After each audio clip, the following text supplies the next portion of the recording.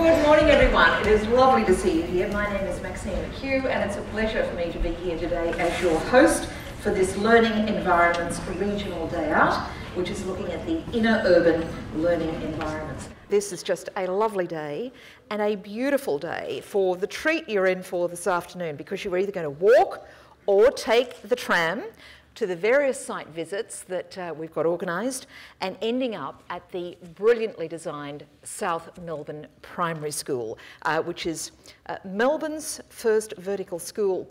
I'm very proud in particular of this one because it's in my neighbourhood, just a few streets down from where I live. And as you'll find, it's a superb way of rethinking spaces for education. We're now going to move to our keynote, and Derek Scott has agreed to deliver this for us today. Now, Derek is operating across borders, and I mean across international borders. He, of course, is the CEO principal of Haileybury, which is Australia's largest school and the recipient of the 2018 Australian School of the Year Award. He's overseeing right now 4 operations in Melbourne, of course, one in the city. He has a school in Darwin, in Tianjin province in China, and also operations in Timor-Leste and in Manila. So please welcome Derek Scott.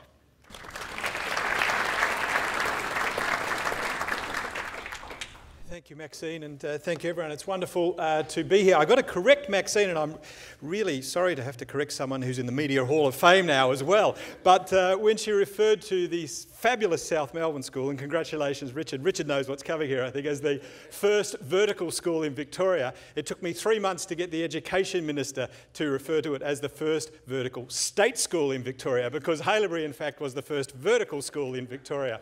And I was at a function earlier in the week with James, and he stood up to speak, and he started to speak, and he said, and I've got to get this right because Derek's here, it's the first vertical state school in Victoria, so the language is now coming through. But it's a fabulous, South Melbourne is of course a wonderful project, and great to see that recognition of architecture in education in Victoria coming across. And I wanted to acknowledge right at the start today that a lot of what I will show you, both for us here in Victoria, but also everything we've done, and including in China, is the result of a great collaboration with Darren Carnell Architects. Darren's here. Where are you, Darren? You're sitting, yeah, Darren's here. Darren has worked with us for 10 years on most of our Haileybury projects, and it's one of those partnerships that you want to have as an educator, and if you're looking at new opportunities with an architect, where it's a real discussion and collaboration that works together, and where he brings your staff along on that journey with them as well. And I'm very appreciative of the 10 years of work that we've had together on a lot of really interesting projects. So Haileybury is indeed Australia's largest school, and indeed it's Australia's School of the Year, and that's one of those awards. If you don't win it, of course, it's all very dodgy and the judges are all, you know, somewhere offside. If you do win it, it's all very prestigious and above board and fantastic. So that's how our marketing people have taken it anyway. But of course, it is a nice recognition for all of the hard work that we've done on a great range of projects. And we've got campuses. Our first campus was at Brighton, 1892. Moved to have a Keysborough campus in 1962 with some of the growth through Melbourne, then out to Berwick in 1989. So, you know, before my time, there was still a history of the school looking for opportunities and development in different ways. And then we actually opened the China campus in 2013 at Haileybury International School, Tianjin, which is about 45 minutes out of Beijing. So it's in Tianjin province rather than city, but just out of Beijing. And that is a boarding school for now 900 Chinese students from Year 1 to Year 12, delivering the Chinese national curriculum through to Year 9, and then delivering the Victorian Certificate of Education through Year 10, 11, 12. A fascinating project. And then we opened the city campus in, 2017 or 2016 we opened the LC and, as just a starting point for it, and then the rest of it 2017. And then we did an acquisition and takeover and opened in January this year Haileybury Rendell School in Darwin, which incorporates also the largest Indigenous boarding school in Australia, and we're building that up to 150 Indigenous boarders, and that's an absolutely extraordinary project on a number of levels. And I know, again, Darren spent time up there on a pro bono basis for us, working on transforming what was a very tired and outdated Indigenous boarding house and he collaborated with the Indigenous students on what that framework would look like for them. And the students who've come into that this year have been so excited to have the facilities that they have there, and really, proud of being a part of that school. So there's a lot of projects on the go, as you can see. And I do recall saying, when I took over 10 years ago and looking at, we didn't have all of those sites then, and looking at the architecture, and my saying then was, well, the one unifying feature of our architecture is that there is no unifying feature of our architecture. So we actually did start a process back then of saying, well, let's have some notion of people walking onto a Haileybury campus and understanding that it is a Haileybury campus. And that came largely through the refitting of many of our classrooms and spaces and the colours and the textures and the sort of things that Darren brought to it. And you would now, not from the external features, but you would now, from walking through any Haileybury campus anywhere in the world, you would identify it as a Haileybury site and you'd feel a part of that Haileybury community. And that includes in Tianjin, where the core of the building was already built before we came on board with the project, but the internal fit-out reflects very much that Haileybury component. And then I was asked, as you said, at the last moment to speak after Alistair couldn't make it, but I had a look at his brief and I largely thought most of what he had in there was something that I could comment upon in the context of our own vertical school project, the one that we've done here in Melbourne. And so I will largely follow that through and have a talk about some of the population aspects, talk about some of the financial elements to it, because I think it's interesting to think of different ways we can look at that financially. And our project is a retrofit of a 30-year-old building, as distinct from a purpose build from the ground up through there. And there's both some interesting financial economies around that, as well as some benefits and some constraints around that as well. The general notion of vertical schools, a couple of the challenges along the way, and I think what are a whole set of opportunities for us involved in education, design and building in the future. And this, of course, is our vertical school project. And someone said to me the other day, a principal, he said, oh, it's obvious that project would work. I'll tell you, it didn't always feel obvious, because it was a first for Melbourne. No one had done it before. And there was a particular weekend when I remember it didn't feel obvious. And that was the weekend after we had, well, sometime after, we'd purchased the building for $52.5 million. We didn't have permission to run a school because, of course, that all had to go through the convoluted process and the complications of Melbourne City Council and all the different dynamics of the council through there. We didn't have a single enrolment, and the first run that had come back from the pricing on Darren's first run of the architecture was 3 times over the budget. So I remember doing a lot of laps of the oval, watching my son play football that morning and thinking, how do we pull that together? How do we make it go from here? And in the way that you do on a project like this, you decide what you can do yourself and you decide where you need help and you get the best people on board to help you with that. I knew I'm pretty good at politics for a variety of ways, so I knew I could do the politics and I could take charge of that and get that done. I knew we could work with Darren on getting the pricing down to a point where we could make it work. And Darren and I think in the week after that, did a work right through the building. We went from the bottom to the top and said, where do we cut? Where do we go? How do we make it? And we did some really interesting things that you'll see. We looked at carpet tiles and Darren said, well, we can put a feature through there, but we don't need to change all of these. We looked at ceiling tiles and said, well, we can strip these back and make them black, or we can leave the good ones in there. Whole range of areas which took millions of dollars off the project and brought it back to budget, and no one would notice. When they walk through today, they would see it as a really interesting feature. So it was an interesting way in that notion of retrofitting a building and doing it to a budget, of working with a budget and with an architect together on that sort of project as well. And we got a good marketing team, so we got them onto it. And it is great that people see it that way now, that it was obvious that it would work. That's what you want them to say through it. But, when you do something new, when you take on a new project, or when you want to, and you would all seen that in your own fields, when you want to create something that people haven't done before, it does take an element of courage to stick with it, to go through it, and to always maintain that confidence with people that it will work. By the time we'd got to that point, I had done, 3 or 4 years of work on this already. Back in 2011, the 2011 census data came out, and I had a good look at that data, and it was clear, the trends in Melbourne were clear. I think we already had in that century, up those 11 years from 2000 to 2011, something like another 700,000 people in Melbourne. I think since 2011 to 2017, I think we've now added another 800,000 people in Melbourne. So there's extraordinary growth in Melbourne. We also, if you look at that sort of data, the growth in Melbourne today is 38% of the residents of Melbourne were born overseas. And a lot of those, of course, were born in Southeast Asia, and a lot of those are very familiar with the notions of vertical schools and things as well. So I did a close track of the 2006 and 2011 census data in some key areas, and what came clear to me was that the trend was pretty good in terms of, from a very small base admittedly, in terms of families with children living in the city or living in the CBD and surrounding regions. Admittedly, it dropped off after the 4, so there was a big growth in 0 to 4, from 5 to 9 it dropped away. Why did it drop away? It dropped away because most people moved out from then, in many cases because they didn't have a school nearby to go to as well. So that was the basic data that I started with, and then we went to look at KPMG, and I will show you some KPMG data shortly on that. I got them to do a research paper for me, and that was then Bernard Salt's unit, through to 2031, to have a look at what their projected trends would be based on that. I'll go to that now, and I'll come back to this slide in a minute. So some of that trend data this is some of the KPMG data from the report that they did for us. So you can see here on this side here, we've got the 2011 data and the 2013 data. So 2011, you can see the lighter colours through there basically are, if we're looking at, as they move to a darker shade, include the increase in students, or children, sorry, aged 5 to 19 years, or as my finance people call them, revenue streams, but from 5 to 19 years. I don't let that out very often, but very important to look after revenue streams.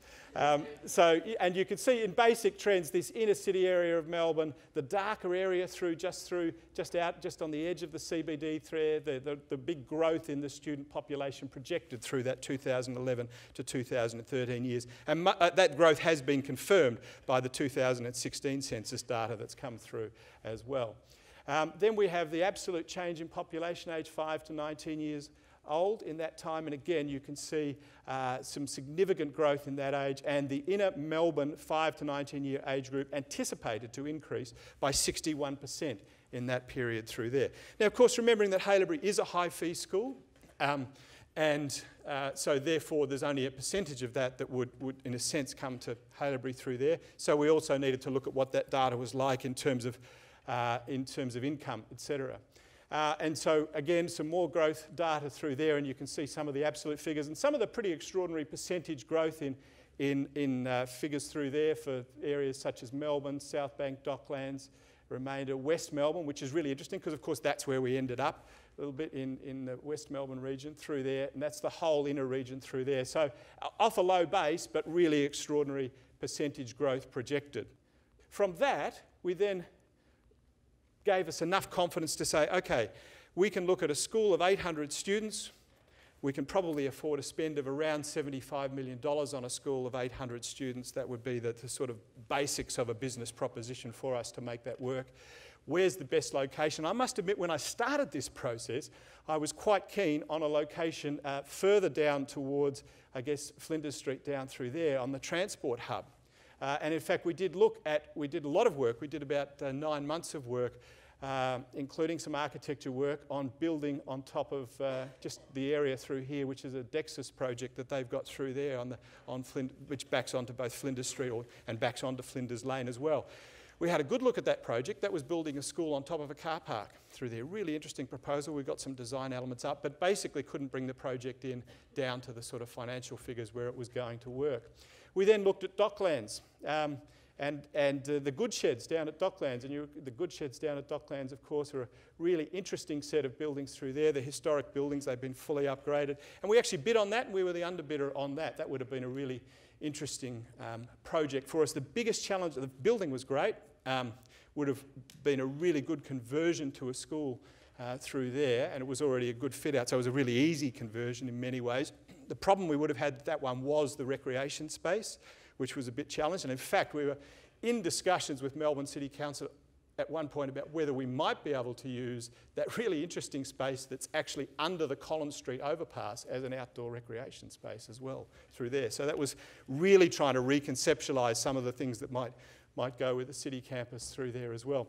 Of course, Eltham College had their project in King Street, which was the first sort of city school that was ever started, and didn't work, but it was still an interesting building there, although it was a little bit, and they closed. So that was the only other example we had of a vertical, or not of a city school in Melbourne, was one that hadn't worked, and they closed because for a range of reasons, but I don't think the building was quite right for that. We also talked with the Uniting Church pretty extensively about their big development, which I think is, where is that? That's up in up in La Trobe Street, I think it was. So they've got a big development through there, and whether we could tie that in. And that was an interesting site because it also had the oldest school building, the original school building in Melbourne was on that site as well. And for a variety of reasons, we couldn't quite get that over the line. So we looked at these, and as I tell the kids at the city campus now, when I talk to them, you know, one of the key things in any interesting, enterprising, entrepreneurial project is you know, doing the groundwork, but it's perseverance and persistence. And I tell them the only reason you got this building is because I failed 4 times. And we learnt from each failure, and we kept coming back and kept having a look at what we might be able to do. So that was, you know, a 3-4 year process, having a look through all of that. And then this site came on the market up here, which was a former NAB 10-storey, former NAB call centre. The call centre moved down to Docklands. So the NAB building, they'd moved out a couple of years before. It was owned by a Singaporean billionaire who's done quite a bit of development in Melbourne, Wee Seng Co.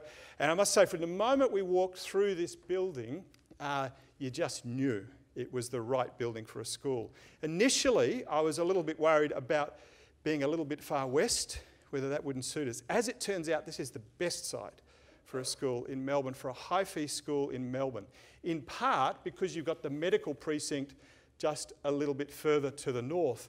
And of course, you've got a whole lot of professional families living in that area with both the university and the medical precinct. And these days, you know, doctors hook up with other doctors and have one kid, and then when they get to, and they're living in Kensington or West Melbourne, and then they used to have to, you know, send them across to school the other side of town or move, which is what they often did. We've actually talked to a lot of families in that thing who've said, well, we'll do some renovations on our house, we'll stay here and we'll send the kid through there as well. So it was actually a really good location for a whole range of reasons through there. But also, in terms of this building, had 2 great terraces on levels, I think 3 and 4 as they are, a pretty big rooftop space, which is at this moment undergoing the process of conversion through there, and directly opposite Flagstaff Gardens. And so from my point of view, as we look at the great success of the project now, and the project, I think we've got about 450 students there this year, we'll have just under 600 next year, and it'll be at capacity at 800 in 2 years' time. And that's because we've gone up to year 10 this year, then we go to year 11 and year 12 the year after. Junior school, completely full with huge waiting lists. Middle school, the year levels we've opened, completely full as well. So the demand has been just massive for it through there. When I look at the project now, though, it's one of those things that you're just very pleased that all of the others fell over. Because this one, with the Flagstaff Gardens opposite it, the Flagstaff Gardens has really been the point that has given us an extra dimension to how a vertical school really can work and how it can feel.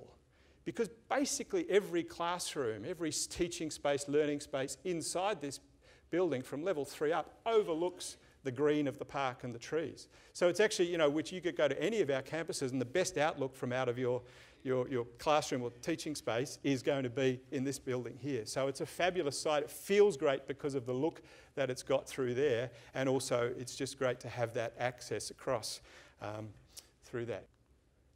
Interesting, and just following on from the demographic component through there, and this is, and I asked James Miller's people to send me just this through, they sent it through last night for me just so I could, you know, what the Labor government, if they get back in of course, have projected 90,000 growth in students between now and 2022, 100 new government schools they're aiming to build over an 8-year period, 45 schools between 2019 and 2022, 55 schools between 2023 and 26. Of course, at the moment, 2 of those, the South Melbourne School and the Richmond School, are the 2 that are inner city schools that they're developing through there.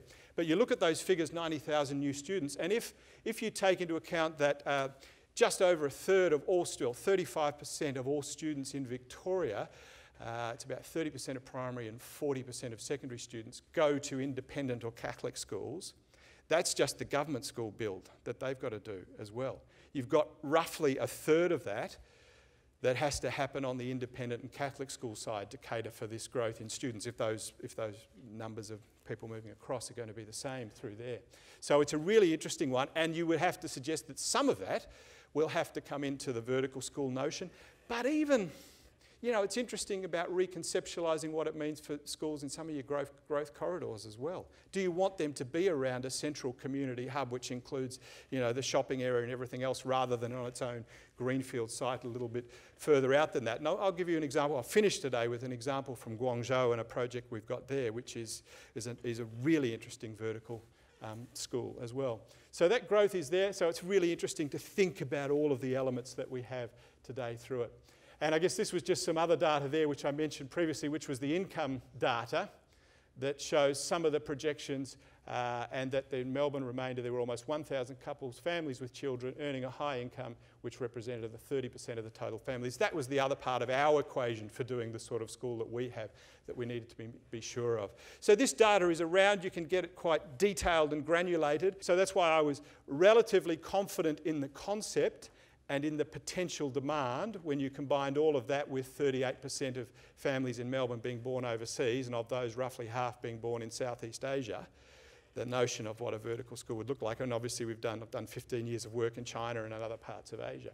But that doesn't mean it's actually going to work. And that was just the summary of all of the data that we used through there. And I think that summary still applies because, of course, we have seen the 2011 now, 2018, if I look at most of the projections on that KPMG data, they are coming true in terms of Melbourne's population, Melbourne's young people population, and the 90,000 new students. They're also projected by the government as well.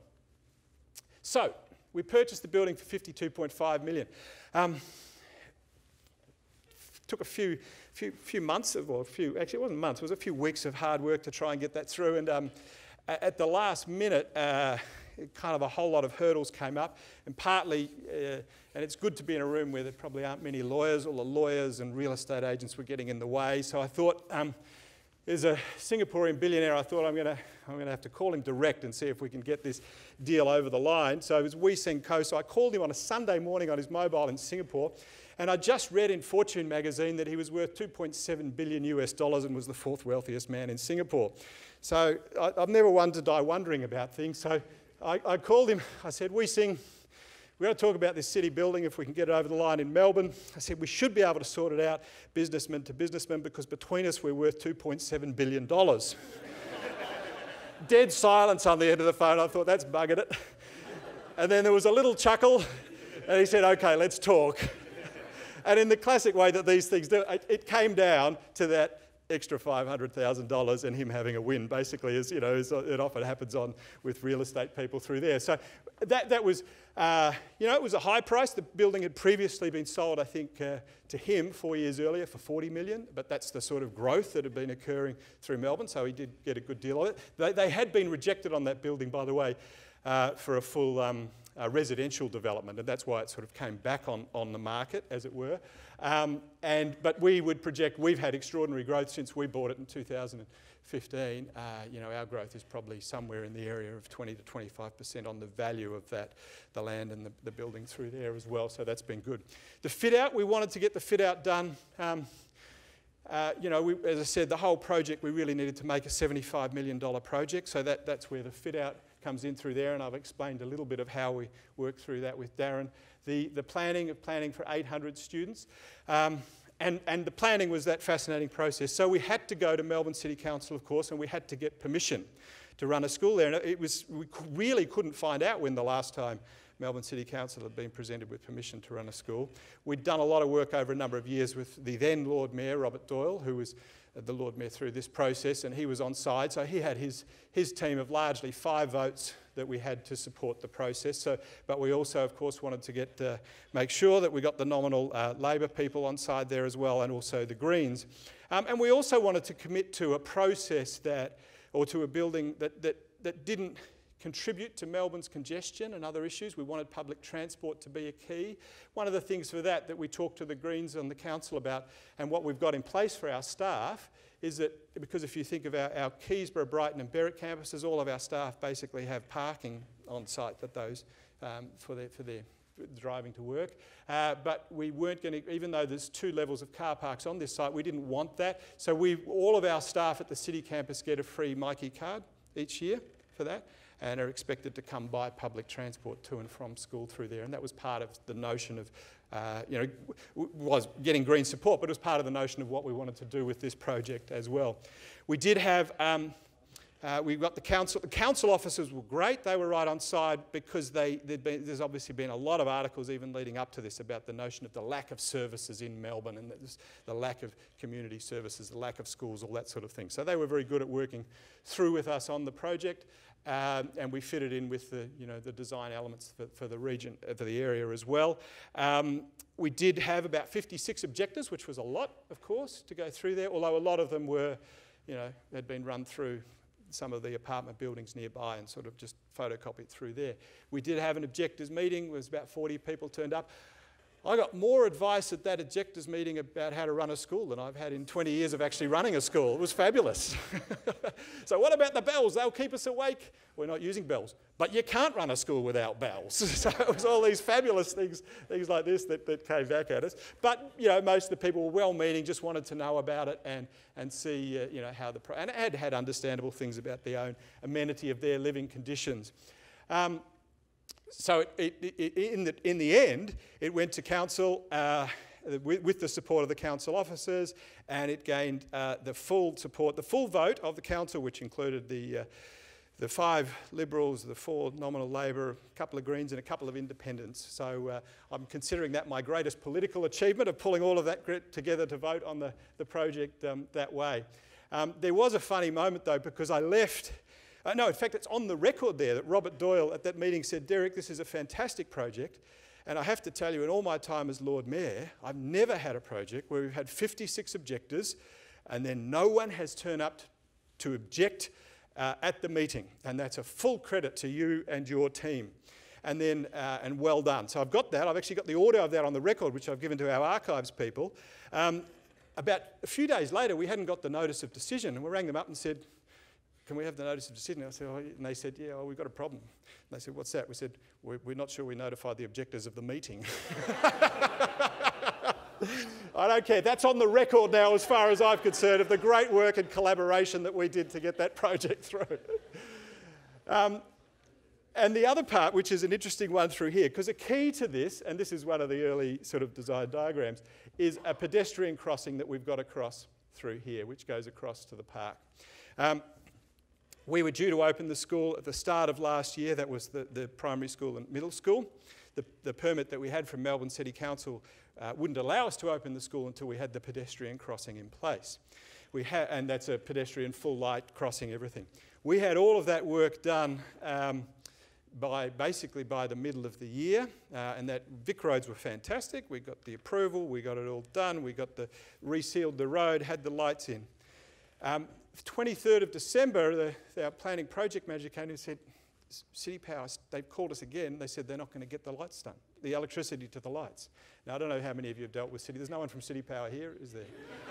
No, it is being recorded though, so I've got to be a little bit careful. City Power weren't very good, let's put it that way, for a whole range of reasons. And I do think it's an interesting one in terms of the development of our facilities. When you do have significant companies, power companies that are held offshore, making a good return, but not particularly interested in developing new assets for community use in that sense, because there's not necessarily a great return in that. And I know I've discussed with councillors and politicians around, many of them are equally frustrated about that notion, because this is a 4-hour job to hook up the power to these lights. And on the 23rd of December, we were told it wasn't going to be done and couldn't be done because there's a whole lot of paperwork had gone missing and it was going to take another 3 to 4 months. So I've been working in China for 15 years. I know there's a workaround somewhere. So between Christmas and so I got the lawyers onto it. We discovered that you could, in fact, there was a ministerial order which said if you had the permission of the relevant authority, which is Vic Roads, then you could attach your own power source to it for a temporary power supply, which is an interesting one to note for any of you if you've got your projects going through that relate to a school or another facility. Did 2 trips out to Sunshine to meet with very helpful Vic Roads people. We got that permission. And so basically, for about the first 3 months of this school, it looked like something out of the back streets of Calcutta or New Delhi with a power cord coming out here attached to the top of the traffic lights. But we got it open and we got it running on time through there. So all of you in planning, I'm sure, and in design elements, I'm sure you all have your own stories around those sort of things. But it is frustrating when you really are, of course, pushing things through. Interesting to think about in terms of the overall development, 13,000 square metre building, 800 students, 2 outdoor recreation spaces on 3 and 4 and a rooftop outdoor recreation space as well. Total cost around 75 million. It's an interesting one to think about in terms of, you know, Richard be able to tell you the cost of the South Melbourne, the build cost of the school. And that doesn't, I don't know what that land would be worth itself from the government. But it's an interesting one to think about if you find the right building and repurpose it. And really this has been a fabulous building to repurpose as to whether there's a better value proposition, cost per student, than if you're actually doing a cost from build up. Of course there are compromises along the way with that, but it's worked very well for us. The building itself, the general flow of the building through there are car parks. This lower level we've still kept as a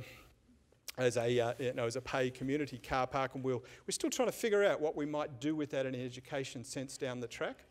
And we didn't want to play around too much with the building because there was always the notion, what if the project doesn't work, and what's your exit point? Well, your exit point is to, you know, sell it back as a business building or whatever. So this level, this is now, the car park level is the drop-off and pick-up for our ELC, and our ELC, our Early Learning Centre, is up here. So parents have parked briefly, drop their kid. They have, because in ELC you have to sign in your kid in and out, so there's enough space there for the Early Learning Centre for the parents to go up and the lift sign their kid in and out. For the junior school parents, they can drop their kid off and there's a staff member who waits for 3 or 4 kids and then takes them through into the lift and up. Although what we have been pleased about, of course, is that the vast majority of our junior school students walk to the school with their parents and are in fact from around that local community area as well. So that has, you know, we were interested to see whether that space would work, and it's worked incredibly effectively. Ground floor is then a range of facilities, big spaces, through to a cafe area through there, and a library area and a reception area. That's not fully activated in the sense yet. I've always had the vision that ground floor space, a couple of those spaces, would be really activated when our year 11 and 12s were fully there, because you want to see it like a university space with them coming in and out of the building, using what is an outdoor, a cafe for the public as well, but being fully, so that will be fully activated in a sense in the next couple of years. And then we go up through an art, music, drama floor, a really big floor through here, which is art, music, drama, which was a great floor, and I'll show you some of the pictures of that. Darren's done a fantastic job on that. Through to our junior school, up to our, so this is our ELC and a staff floor and a recreation floor here, and I'll show you a couple of pictures of that. And then we've got a junior school floor through here, and then we're up through the middle school, which is now all fully activated through there, the middle school. And these last couple of floors are being fitted out now as we move up to have the senior school component through there. We wanted a lot of big open spaces for people to look at, because the notion in Melbourne of a school in its vertical building was always going to be where you come in and expecting little boxes. So those ground floors, which are big, what are they, 2,000 square metre floor plates, because it's a 2,000 square metre land that we've got is there. So people come in and are quite blown away by the size, the openness of the spaces they see on those first 3 floors. This is one of the floors that half of that 1,000 square metres of recreation space, running track, a little games area, things through that. You've got to be creative. I like the fact that it's not a traditional gym in that sense. It makes your PE people and your sports people and your activity people rethink about the way they've got to go. You can't just do what they've always done, you know. So that's been a really good space. We're really pleased with the way that's worked. There's some Sally Pearsons of the future coming through, I think. And you know, obviously it's great for a whole lot of sort of contemporary I guess, health and wellness activities that we'd like to see. Part of the drama floor here, again, some big spaces on the lower floor, great fit out.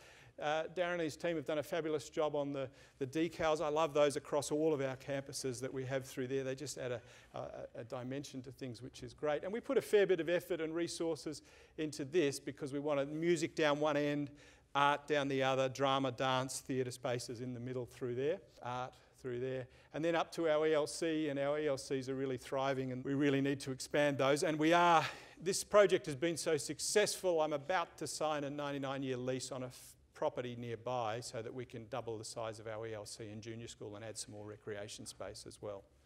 All through the ELC, the great outlook over Melbourne through there, junior school, and this is what I mean about these classrooms. You know, every classroom is looking out over the trees. It's got a beautiful outlook, so you're not looking at a grey building next door, and I think that's a really important part of it. Through to some of the communal junior school spaces which flow through the building with the classrooms. Lots of glass. And all the classrooms are glass, and we've done a lot of retrofitting of 1960s buildings on all of our other campuses and opening them up with glass. The great tragedy of education design for me is a friend of mine in Boston who built the most expensive public school ever from funds raised. Obviously you raise them from local taxes in Boston, $110 million on a school, and the only outward looking component you can have from a classroom is one glass window in the door, and that's got to have the steel shutter on it for the fear of, you know, shooting and things like that. It's just such a tragedy, isn't it? The whole notion of even what that does to education when we're opening everything up for people to move and see and flow through and keep everyone accountable. So these are really good spaces. All the furnishings, you know, we were on a tight budget. It's all been done really, really well through there. And again, you get these great communal spaces. That flows into the outdoor terrace on level 4. Interesting sort of furnishings through there. I was talking with Darren about this just before because we put a lot of effort into some of the furnishings through there, and as he's fitted out the next 2 floors, a lot of the furnishings are fixed on the next 2 floors because one of the things with all this sort of interesting stuff is teachers still tend to push them into their own spaces, which we don't, when sometimes we're trying to get the teachers to reconceptualise what they're doing, and they want to push it into the spaces where they keep doing what they've always been doing. So I think Darren's done a great job on the next 2 floors for us around that. Key areas through the middle school, we couldn't put sort of internal stairs like this on every floor, but we've done it through some of the key floors that we wanted. Otherwise, the students use the stairs that were there previously, which are pretty narrow, but there's one set that goes up and one set that comes down, and it's worked really effectively so far. Outdoor terrace, so this is junior middle school, use this for recreation space. The ELC terrace below, these terraces have been fabulous. They're really just nice places to be, and again, you get the fabulous outlook over the park and over Melbourne. Science floor through there. I'll show you some interesting things, lessons we've learned from science in China at a moment. I'll show you a little bit of that. And this top floor, which we've largely kept open, has become the community hub for the whole school, for our alumni network, for all of our events.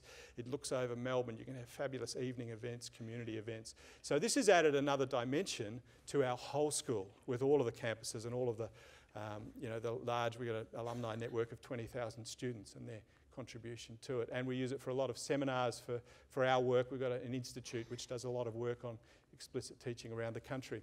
We were going to look at the rooftop recreation and gym area, but we haven't done that and won't need to do that now that we've got this extra space coming on board. And I know I'm getting tight for time now, aren't I? So I'll just quickly go to our last thing. China, obviously, has been a great project for us, and I just show you some of the recognition of, I guess, the colours and things through there that were very much the lockers, the things through there that Darren added through for us in China, which make it recognisable as a Haileybury campus. That's our full campus. But a new project, which is of interest to today's discussion, I think, is one that just opened a month ago in Guangzhou. It's not a full joint venture project like we've got in Tianjin. It's more of an IP arrangement and a service delivery model. It's called Misha Academy by Haileybury. And this is it. So these floors here is the school above a shopping centre, that was during the construction phase through there. The construction centre there, school up the top through there. Fabulous set of facilities. This is a year 9 to 12 school delivering the VCE. And really interesting space. Guangzhou's been a totally reimagined city, of course, and it's a fabulous place to visit, I'm sure, if you're in architecture. This was the official, getting set up for the official opening. So on that floor itself, you can see the running track going around the school, the classroom buildings are up above that. So that, running track is on the top of the office and community buildings through there. And very interesting sort of spaces. And the opening wasn't done by half measures either, but you know, all the talk in China at the moment is around maker spaces, creativity, reimagining education. You know, they're not taking the focus off the great core skills development that they do, but there's so much talk around this there that anything you're doing in China has to really include really strong elements. Well, I have more students at Haileybury International School, Tianjin, doing art than I do in Melbourne. You know, it's such a popular part of students craving that creative outlook in China. A little mini golf course, little interesting sort of robotic spaces through there, and then a really interesting science classroom as well. There's been no expense spared through there, so there's interesting ideas around what that can look like. So, you know, we're trying to learn from everyone as we go around and look at, you know, some of the great facilities that are out there in schools. So the future, really, I think, you can create really interesting spaces in vertical schools. I think the outlook for students from those spaces, you know, the greenery is what's been a huge part of this project. The capacity for our students to engage with the city, and I haven't gone into the curriculum developments or things around that, is just fantastic. But we have students from all of our campuses coming into Melbourne to be a part of engagement in a whole range of services through the committee. The linking of that with, I guess, some of the social services for disadvantaged people and homeless, etc., is something that our city campus are always thinking about as well. But for me, it's an exciting concept. I don't think it's anything to be afraid of. I remember John Fain, when we first announced this project, absolutely bagging it. You know, couldn't conceptualise how you could possibly have a school like that would work with when it didn't have 5 acres of grass around it or whatever. It can work. The kids love it. They really love it. Their satisfaction surveys from the students this year have just been huge, and they love the site, they love the excitement, they love the interest that it has around it. Of course, there are things you've got to work with, but it's been a great project. We've worked with a lot of good people on it, and wish you good luck with all of your projects as well.